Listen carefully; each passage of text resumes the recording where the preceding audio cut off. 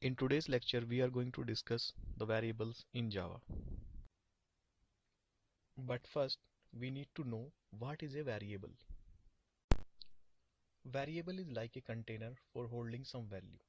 And of course, that value is supposed to be changed in future when the program operates or executes. Variables are identified by some identifier. Variables can have some value, and this value can be assigned by some assignment operator. In this example, we can see here that int is the data type of variable which is identified by name speed, which is assigned a value 0 by using assignment operator. The value of speed can be changed, modified in future according to the requirement of program. That's why we know speed as a variable. Before using the variable, it must be declared. This is the example of the declaration of a variable.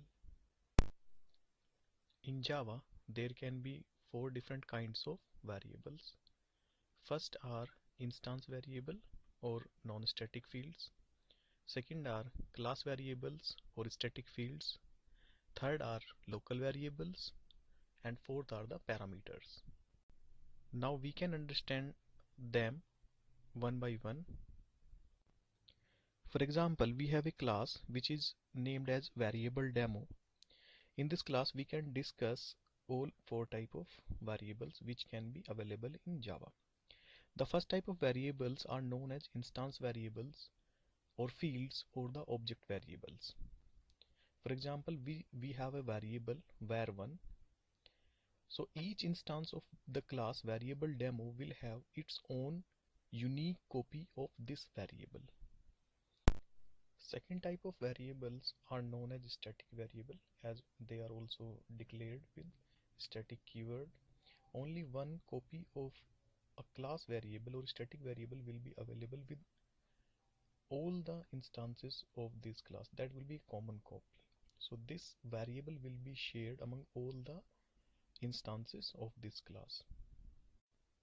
The third type of variables are known as local variables. For example, in our class variable demo, we have a variable named pi in method showArea. Now pi has local scope only to this method showArea. So this kind of variables have some local scope to some particular method or some particular like loop or some block of code. We can also consider the parameters of a method as variables in Java. For example, in our class variable demo, we can see the radius r, which is declared as float in method showArea, is a parameter. There are certain rules in Java for naming a variable. The name of the variable must start with some alphabet or underscore or $sign. It should never start with some numeric value. There cannot be spaces in the name of variable. Like you cannot name a variable like hello space world.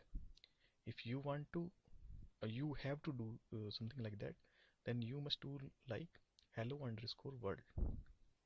So another rule which must be taken care of is no Java keyword can be used as a name of variable.